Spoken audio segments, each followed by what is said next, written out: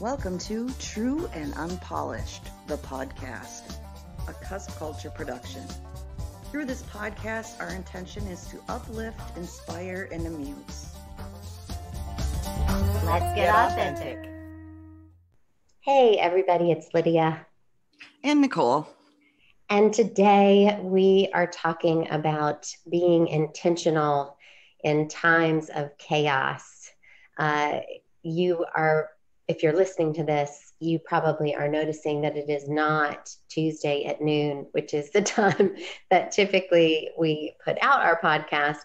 And that is because it has been a crazy couple of days for me specifically. And Nicole has been very flexible with me in allowing us to do this late today. So you actually are going to be hearing this. If you're listening on Tuesday, we actually just recorded just a little bit ago. So here's what's happening. The recognition is that right now, the activities of daily living, like things that we kind of do almost by rote, we are having to put a lot more thought and effort into those things because we are living through a pandemic. And particularly here in Wisconsin, which is where Nicole and I are, we are, I think, I hate to say the word worst, but we have the highest increase in rate of COVID right now. So things here are particularly crazy. And yesterday for me included 2 trips to the school with the intention of taking my children out because there's all of these kids apparently in the class that are awaiting test results, and then our neighbors are. And it was a day where I was trying to navigate and figure out, okay, how can I be truly helpful to my kids? What is the highest good for us? Should I be taking them? Should I be getting them tested yet? What's the thing to do? And in all of that, I got to such a place of kind of anxiety. And it wasn't, I should say it this way, I wasn't consciously anxious. So in other words, I didn't realize that the anxiety was building and increasing because I was just trying so hard to be present for these choices and decisions that I was making, that by, yesterday afternoon at about 3, I had such pressure in my chest. Like I was just sure that I had COVID. Like should I go test like right now? And what I recognize is that, it was anxiety. And I know that now through the benefit of hindsight, because my husband said, are you going to go get tested? And I said, if I wake up tomorrow feeling like this, then I absolutely will, because I had such kind of pressure in my chest. And so what we recognize is that right now, all of the things that we do are requiring a lot more thought. And because of that, we're all at this emotional kind of overwhelm. I think that's kind of the norm for most people right now. And I will say this too. I talk to people. Part of what I do in my job is have spiritual counseling sessions. So I have the benefit of talking to people and having calls each day where I can see that I am not the only one who's struggling. My family isn't the only family that's struggling, because I am constantly talking to people about how they're navigating this moment in this time. And there's this tendency to think that our struggles are exclusive to us. Like, oh, we are struggling because of the specifics of my life right now. And I will just say that in my experience, through talking with people, everyone is struggling right now to one degree or another. So we're all operating at, I would say in our best moments with just a moderate overwhelm. And at our worst, we feel like an elephant is seated on our chest, squarely on our chest, as I was yesterday. Is that your experience, Nicole? Yeah. And I find it with the way things have been going too, and just different ways I'm feeling it in my body. Yeah. Anxiety, presents itself usually in my stomach. Yeah, me too. I get stomach aches and, but now it's different. I don't know if it's because it's different times, but I've been having different things that I feel, oh, that's the anxious part coming out in me. Yeah. And I wonder though, if it's not that it's different, it's that you are so conscious and aware now and mindful in your life that you are noticing things that maybe you didn't notice before in your Sure, body. that could be too. Yeah. Yeah. And I think that because of this moment, because we are having to navigate in, from a place of stress and anxiety, it is really, really helpful to have some kind of structure. Like I am a person, and I just talked about this in my Unity talk on Sunday. I am a person that I need structure. Like I don't like it. I don't want structure, but I also don't do well without structure. Like I need some kind of structure. And thankfully my kids are doing in-person instruction, at least for this moment. And that I didn't realize how much of my structure was based on their structure. So I do have that, which is nice, but I think that it's helpful to have a framework. So for example, yesterday, when I had that day of overwhelm, it was really helpful for me to have this tool that I shared last week at Unity. And this is it. So I heard the Indian proverb that every human being is a house with 4 rooms. And the 4 rooms are the emotional room, the physical room, the spiritual room, and the mental room. And that, in order to live a balanced life, you need to visit each one of these rooms every day. So I had the idea, and I have now been implementing it for the past couple of days, where it's my intention, it's my intention to be intentional. It is my intention to make one intentional choice each day in each room. So for example, I will make one intentional choice in my physical room. And kudos for me if I'm able to do more. But I can tell you that yesterday, one intentional choice in each room was absolutely sufficient. And what that does, making that decision means that in a year, you have made 1,460 intentional choices. And what, in my experience, my life experience is shaped by my intention. So, before Nicole and I do every podcast, we stop and we take a breath and we pause and we set the intention to be truly helpful. I do that on Sundays when I talk, and I do it in all of my calls, before my calls. And amazing things happen when you are intentional. Just deciding that just deciding what something is for beforehand is what shapes it. And so this idea of being intentional in each room once a day, so for example, in the physical room, you could decide that, like yesterday, my physical room intentional choice was I wanted to do my stairs goal, because I have my smartwatch that tells me that I should be taking steps. And it tells me how many goals I have, or how many goals. No, there's one goal for the stairs. And so I said, okay, today I will do my stairs goal. Like I totally took steps goal off of my plate yesterday because it wasn't going to happen. And so I said, okay, stairs goal, that's my intentional choice in the physical room. My intentional choice in the spiritual room was that I have a daily devotional that Marianne Williamson wrote. It's 365 Days of Miracles. And it's just like a short little paragraph that includes like a pause and kind of a prayerful intention. So I did that. So check on the spiritual room. The mental room was a little bit more difficult for me yesterday. I'm a cerebral person, so I tend to be doing a lot in general there. But I decided that I was going to look something up with my son. Like he wanted to know about stats for football. And so we looked up the information and I looked at the different stats. And so the idea is that doing this provides this structure and this framework so that when you're at this place of overwhelm, you don't expect yourself to be overly physical or overly spiritual or overly emotional. You just say, okay, I'm going to do one in each. What are your thoughts on that, Nicole? Have you done it yet since? I love it. I'm wondering when you do it, is it intended, do you think, to be just in moments of like overwhelm, or is it like intended to do more than that? So no, so I would say, so I made it up. So it can be whenever we want. Sure. Because I'm the author. So I officially give you permission.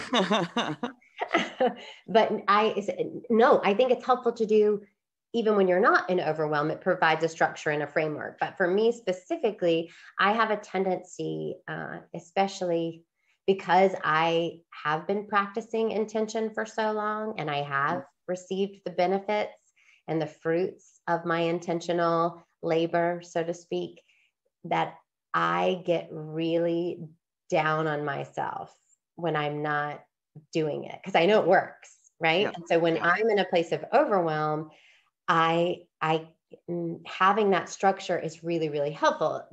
Honestly, I have practiced intention for so long that it really is the way in which I operate. I tend to be intentional. Now, each room, not so much, because I was, for me, I am really, really comfortable in the mental room, and I'm really, really comfortable in the spiritual room. And the physical and emotional rooms are kind of my areas of growth. So for me, it's helpful. Oh, that's right, Nicole. So even not just in overwhelm, it's helpful for me to be balanced, right? And to not over correct in one area while neglecting another. Like emotional is Yeah. specifically one that And I that's think what yeah, when you were talking, my thought was that um like for me, physical is not something. I mean, I have a 3-year-old and I run around with him, and I'm yeah, not intentionally physical at all yes, because I'm yes, just exhausted yes, from yes, being just mom. Um, so that's something that I could really work on, and I'm thinking, while I'm hearing you talk and explain this, I'm thinking, well, maybe I could just focus on that one every day sure, because I'm pretty good at the other ones, yeah. more so. But just make that like a daily goal, is just to do one thing physical, and then in times of overwhelm is when I would really try to figure out the other ones. Yeah, I think that's Like, great. I think that everybody can do it in a way that makes sense for them. So, mm-hmm. and I think that it's really helpful too, just to even become aware of which ones you're more comfortable with and which ones Yes, you tend to do more. And the physical one, it can be anything. It can be 8 glasses of water. It right. could be, taking a walk. It is just really the power is that it's an intentional choice. Like I'm going to intentionally enter this room, make some choice that is going to be consciously, I'm saying consciously choice. Yes. So make one conscious choice to do something that I know is of benefit to each one. And I think in the emotional room, it doesn't have to be necessarily positive emotion. It's just in the arena of feelings. And that could be setting a boundary. It could be setting an expectation for, your spouse. I expect you to to thank me when I do something for you, whatever it is. I think that in the emotional arena, yesterday, my emotional one was that, my youngest, who is autistic, and he's been having, some big challenges right now. And, he will get really, really big emotion all of the sudden. Like it's just kind of monotone. And then all of a sudden it's kind of a meltdown. And yesterday he had one last night. And, I could feel that it was happening. I heard it from the other room because it was between he and my husband. And so I went in and I laid down on his bed with him and I said, how are you feeling? I don't know, he said. I said, I am feeling sad today. And I just talked to him about how we were feeling. And so that was, the emotional room. There's physical, what did I say? Physical, mental, spiritual, and emotional. right? Yes. Oh, and the other component of this that I think is really important is we tend to believe that our happiness or our joy is dependent upon an outside occurrence. Like something happens and it makes us feel happy. Something happens and I feel joyful. And joy and happiness are practiced. They are things that you do intentionally. So if you intentionally practice joy each day, and my idea was all you have to do is have one of the intentional choices be a joyful one. So if it's the emotional one, you could listen to a song that makes you happy and sing, or if it's in, you could watch a funny movie. That could be an emotional one too. So I really think that it's important to add that component of practicing happiness and practicing joy too. And you can easily incorporate it into one of the other rooms. Sure.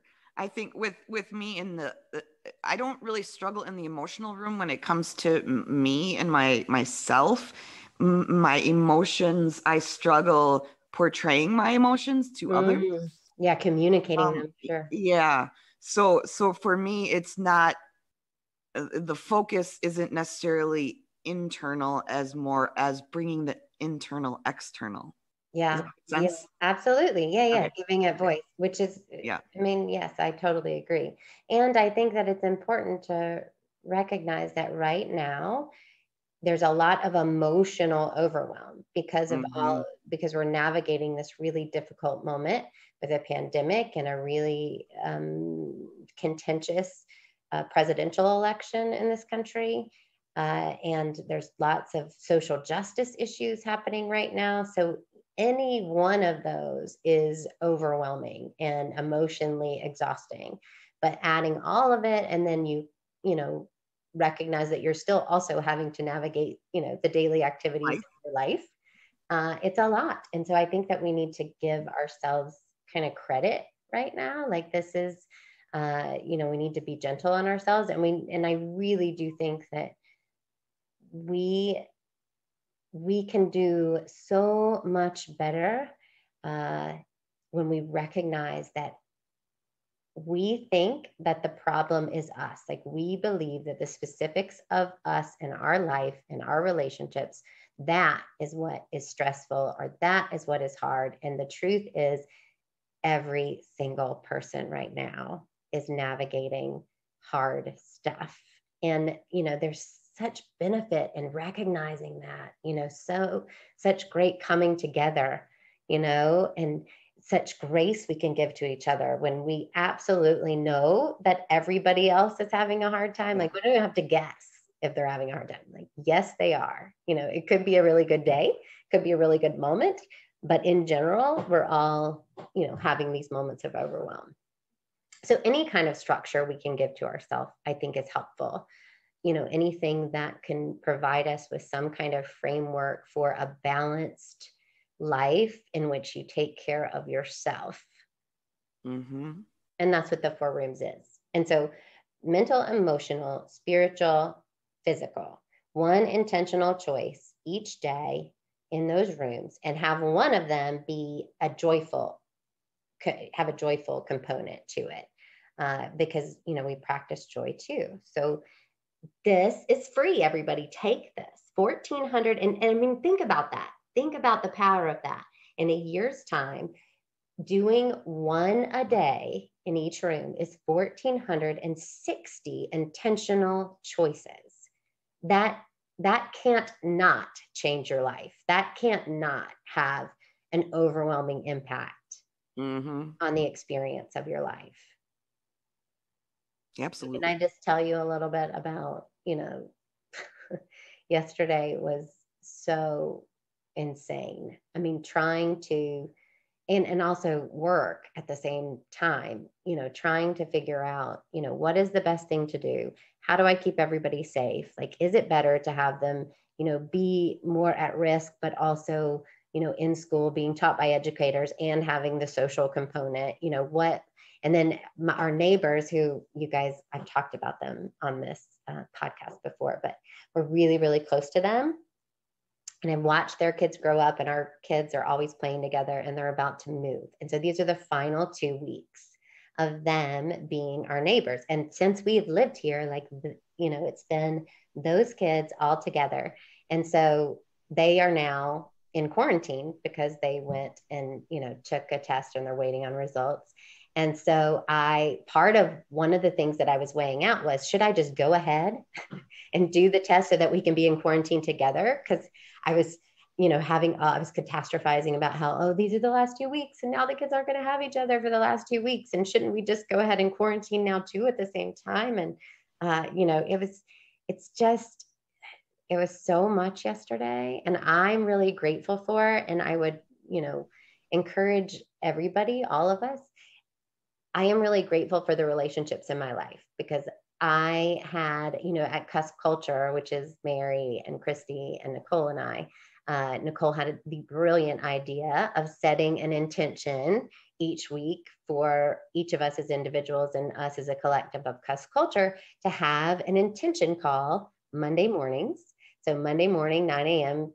Yesterday, we had our first one where as a group, where we were just setting our intention for the week, and, just took 5 minutes together to do that.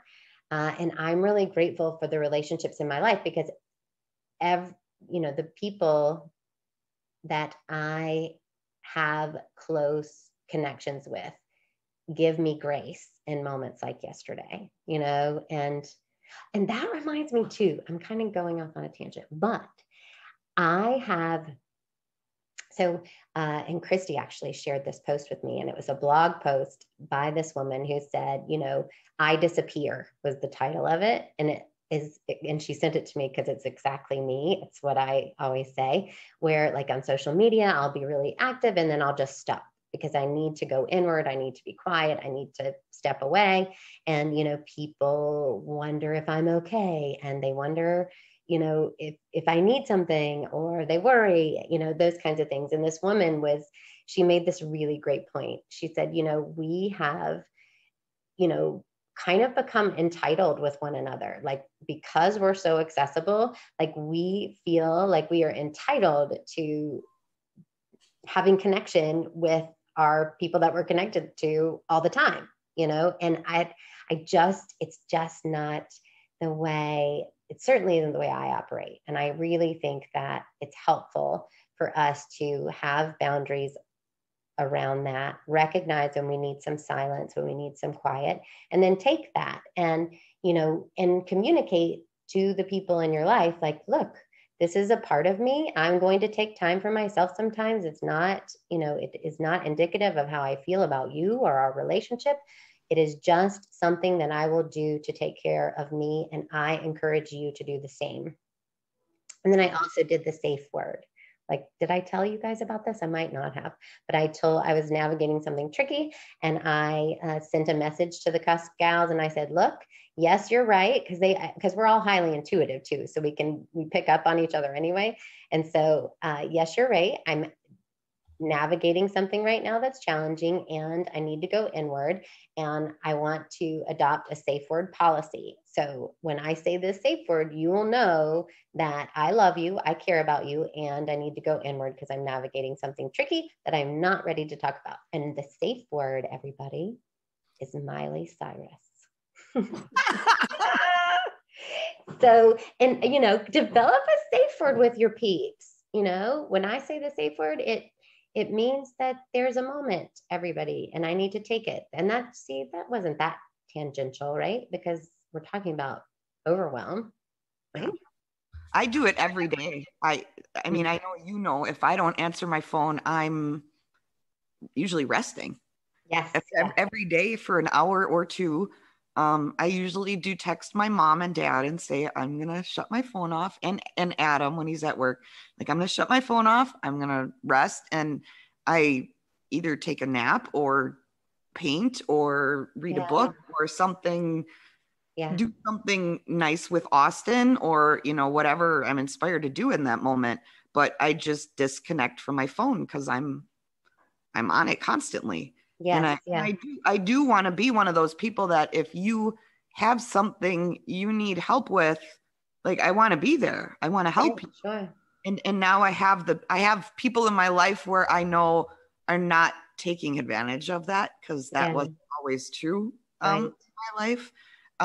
So I do want to be available, because things happen quickly. And Yeah. just I talked to you this morning, you may need something this afternoon. And I do want to be available, but I also value myself to shut my phone off and step away, and it just is what it is. Well, isn't it interesting though that, I mean, think about it. Before we had landlines, no cell phone. We're growing up, Yes. we had landline, there was such a thing as, I'm not home, where you don't answer the call. And now we've entered into this time where not only is that not possible, you literally have to say, hey, I'm shutting off my phone. Because there's this expectation that because you have this cell phone, because you have social media, because you really are at a fingertip away all the time, that you should be available all the time. It's just not true. And I know we're getting off on a conversation that I like to soapbox about, but I do think that part of the overwhelm and part of the way that you can, visit and be intentional, and an intentional choice about your emotional room, is recognizing that, there are times where it's helpful to communicate how you are feeling to someone. And there are times where it's helpful not to communicate at all emotionally, and to just have some breathing space around it. Mm-hmm. Okay, so what we want to leave you with is to say that, it's a moment where a lot is going on, and we're navigating a lot, and we're all doing a really great job. And when we're not, we're doing a really great job of doing a horrible job. Mm-hmm. And that is okay. It is okay not to be okay. And, I wish for you the kind of people in your life that I have in mine, who are loving and supportive, and also respectful of boundaries when I'm overwhelmed. So that is my wish for you. You have been listening to True and Unpolished, the podcast. Let's see what happens next.